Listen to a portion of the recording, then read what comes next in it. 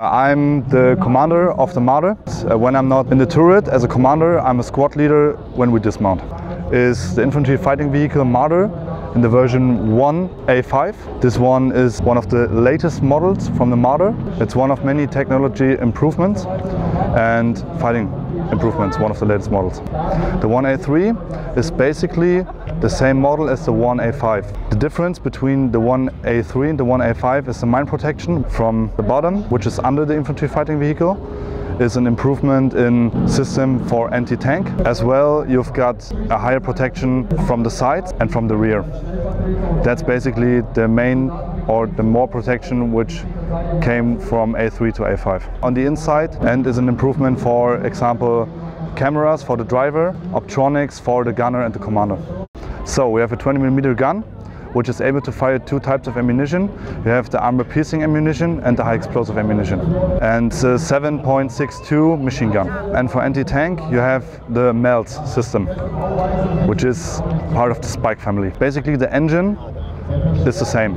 The difference between the A3 and the A5 model is the weight. The A3 had a maximum weight of 37 tons, and this model has a maximum weight of 42 tons.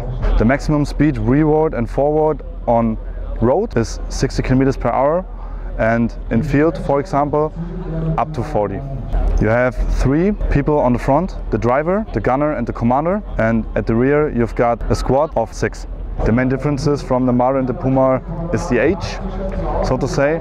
The Marder is a quite old infantry fighting vehicle, but with improvements.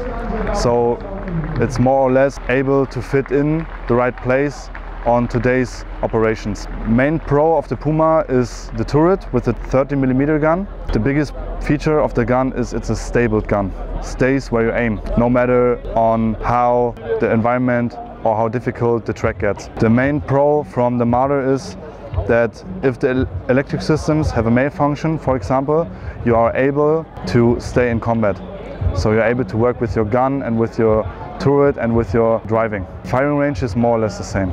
So we talk about up to 1,000 meters.